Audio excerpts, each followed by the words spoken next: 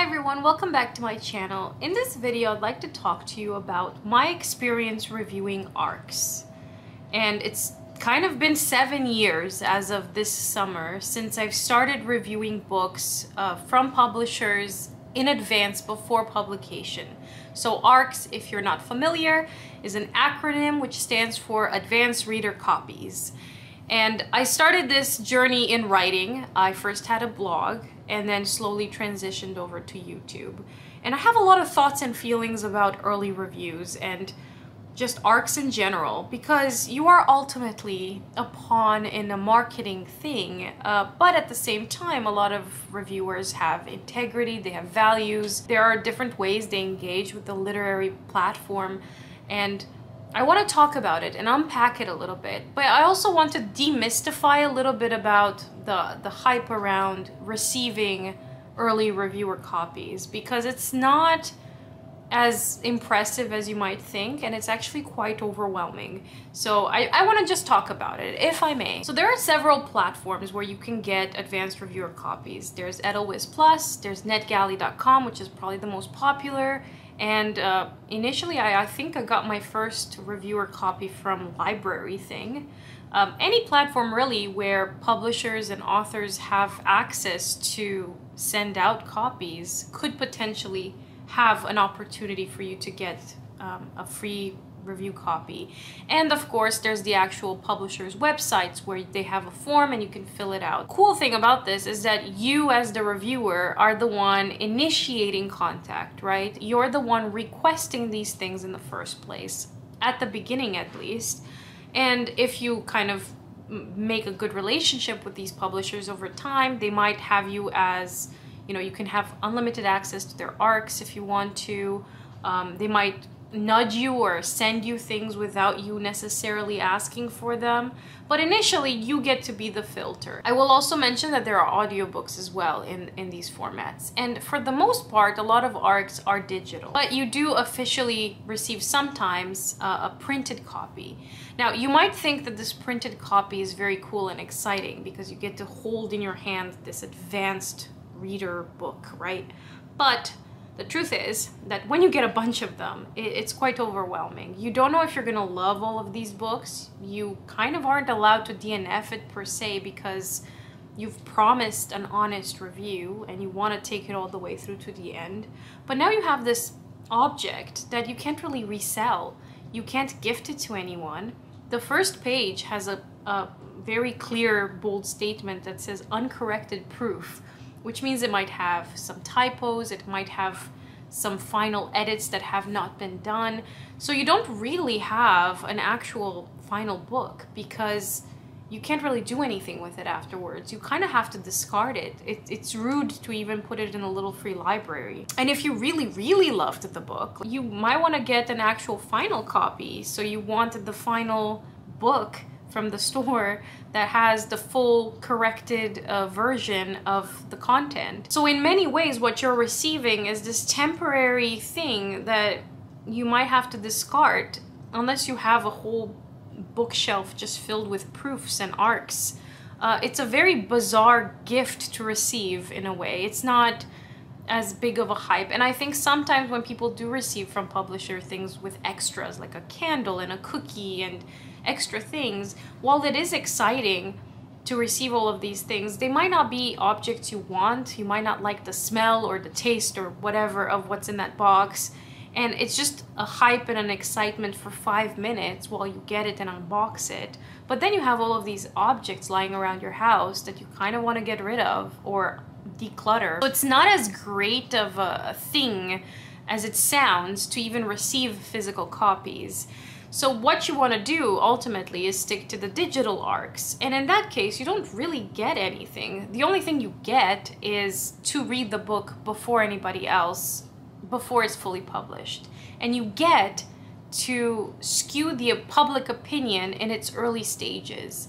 And I didn't realize how important this is, but sometimes it does have a huge effect on kind of the flow of how other readers perceive it. And there are pros and cons to this, and in a weird way, they sort of balance themselves out. I know this sounds weird, but hear me out. So I've seen some things that are kind of unfair to authors, which is You know, people will review a book like 1 or 2 stars on Amazon for the physical condition that it's been delivered by Amazon, which I find completely unfair, because if you're an author and you wrote that book, and your early reviews are because of the physical appearance of the book that's been delivered, is not fair. I've seen negative reviews of audiobooks because of the narrator, but not because of the content, which again I find a little bit unfair. But then I've seen reviews on Goodreads of a book before it's even come out, before the proofs or the arcs are out, where people are just excited the book has been announced and they'll give it 5 stars. And at that point, you're like, that's not really a review. You don't know anything about it. It might be a huge disappointment, but all it tells you is that this author has hype around them and the dedicated fan base. So it's kind of a weird balancing out of these reviews. But when it comes to the early copies, there are some pros. So you could potentially get some authors tweeting about you, like favorably, saying this reviewer gets what I'm doing. In the past, I've gotten Jane Yolen tweeted about me. That was pretty cool. There are several books out there that have a blurb with my name or infinite text citing some of the things I've said. You do find yourself questioning many times, is this something I would have said if I was scared that the publisher wouldn't like it? Or would I have purchased this book when it came out in hardcover at full price? Is this something I want to read? Like, you become more selective over time, especially when you find very overwhelming to get so many copies in advance that you do have to read, most of which are very forgettable. So it does put everything in perspective for you as a reader, because you want to have integrity, you want to be trusted, you want, if you do have a platform, for people to believe in you, you want people to trust your opinions, and you want to have integrity for yourself. And this is very complicated. And I think one of the things you realize too is that a book does not exist in a vacuum. You kind of need discourse. You need people to talk about it, some people to poke some holes. Sometimes they present to you a different perspective that you might not have considered. Sometimes you understand that you've really reached out of your comfort zone. Like, my first review was of a science fiction novella from Simon Warden, and I had never read science fiction prior to that point. So I went in for hard sci-fi as my first review, and that was just very confusing for me all around. So that was my fault. I've seen some reviewers who in their own personal blogs would give it like 4 or 5 stars and then go on Goodreads, read some of the early jaded reviewers, and then change their minds on that platform. And that I found a little bit strange as well. And the other thing that's very important is to allow yourself time. Time is so important, because on one hand, you want to be part of this extra early hype before the book gets out, because you want to be a part of something, right? But sometimes you might realize, oh, you know, that book was actually quite forgettable. I was excited for 5 minutes when I read it, and now I don't think about it at all.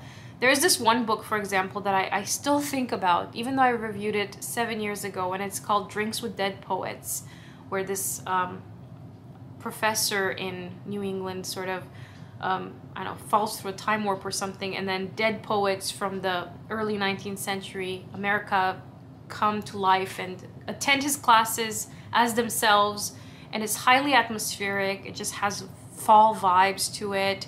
I still think about that book a lot, and maybe at the time that I had reviewed it, I don't know if I was super critical of it or where I placed it. It's just one of those things that makes you think like, wow, I needed some space and time to really assess if I'm still thinking about that book, if it was worth it. There are some things that surprise you pleasantly. Like, for example, I reviewed an early copy of a YA book. This was a Canadian book. I really enjoyed it. It was cute, it was fun. And then when the sequel came out, the publisher reached out to me asking, hey, I saw that you reviewed this first copy. There's a second book coming out, but you can decide how you want to participate in this tour. And I chose to interview the artist who designed the cover. And this kind of introduced me to a new person. I got to learn about the artistic process in designing book covers. And that was something kind of fun and different. But I got to have some say and some choice in it. Where it becomes more complicated is where payment is involved. If there's a third party, like a platform that pays their reviewers but you can have a negative or positive review as long as it's honest. I think that might be okay. But if your negative reviews can lose your job opportunity going forward in that platform, you do have to wonder about the ethics of your actual review. It's kind of complicated if someone's actually paying you for a review. It muddies things up a little bit. Even when you have authors who are your friends or your peers, it's complicated because they are your friends. So for example, I usually stay away from reviewing any books written by other booktubers. There's one booktuber, and this is Katie from Books and Things, who I know for a fact I would absolutely buy her books if I wasn't on BookTube. I know because I have gone in her comment section like 8 years ago saying, I cannot wait for you to publish a book. And I've already bought her first book. I'm definitely going to get her second one, but I am going to give myself some time and some space, and I'm not gonna be part of the early hype just because I respect Katie so much that I don't want my reviews of her books to be seen as like a friendship thing. Like, I actually want to be reflective and to make sure that I bought the books myself and that I would have been honest anyway in the first place, right? So you kind of want to give yourself that credit and to be ethical and to also just like trust yourself. Sometimes I do find other people's opinions very valuable. Like, I remember reviewing a book. This wasn't an arc, it was just a reading of the novella by Patrick Rothfuss. And I found it very bizarre storytelling. I found it very emotionless. And one of my closest friends who is on the spectrum told me, you know, this is actually very valuable to me. This is exactly what I wanted, and I've never connected with a character more. There's something about the way she looks at the world around her in this book that's just so mesmerizing to me, and it's important to me, and I connect to it. And I never thought about it from that point of view, and it changed my perspective on the book. So I know for myself that it's important to see what other people are saying, but to also have my own side. So I want to always have my page. It's like 2 pages, right? Like my style, my opinions, my personal beliefs in this book before I see what anyone else says about it. And I want to be honest, just like me and the page. The second page is, what have others said about it? What are some of the criticisms? Are they valid? Do they hold up? What's the world around it? And trying to see through the marketing as well, because there is a component to it where the hype around it, the artistry, the social media part of the marketing for this book plays a huge role in how it's perceived. Sometimes even like the attractiveness or popularity of the author themselves contributes to this. Like sometimes actors write books and people are having this parasocial relationship with the author in advance that skews the hype. And you want to be very critical but also aware of this other social sphere around the book in addition to your own beliefs. And then to give it that space and time where you see, was it still memorable? Am I still thinking about this book? Would I read it again? Would I recommend it to a friend?